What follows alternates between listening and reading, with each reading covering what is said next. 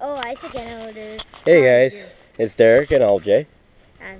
We're going to be talking a little bit about animals in general, especially ones you can track. In our area, which is... Right now, you can actually see some tracks. Of a deer. They're not really deer tracks. We got a dog behind us. There's June. She's actually making her own tracks.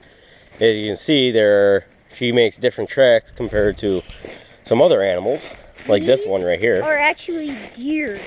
Nope, this is actually not a deer track. It looks like it might be a bunny track or something. I think it might be Gracie's track. In general, there's a few things that you can actually look out for to know what type of animal that you're looking for. Tracking Like a bunny, or like there's more feet right there. Yeah, there's a couple of different tracks. I think these are bigger dogs' feet. Yeah.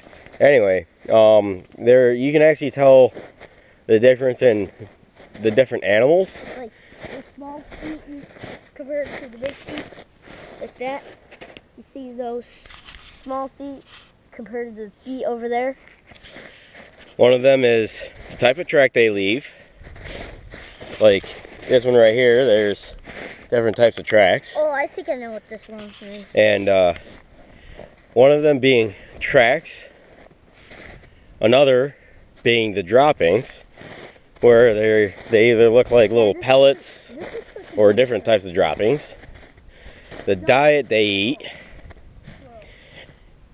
and their bedding areas. This is squirrel. And these are technically squirrel tracks. one of the best instances is to actually track them. Best case scenario is during the winter. Yeah. Because you actually get to see the tracks and where they go. There's more tracks going that way to, I think this is north that we're heading. North, I think? Yeah, north.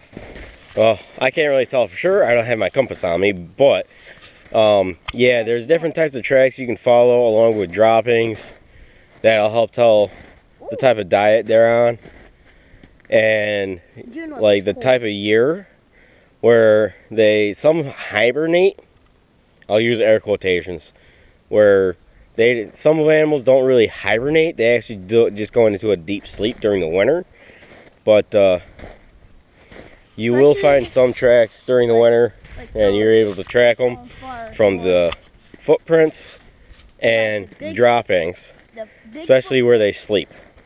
Other than that, I'll actually be hitting more on different types of animals and things like that, how to track them, how to fend them off, and all that other stuff. So I'll keep you guys posted. We'll actually go through some other animals for you.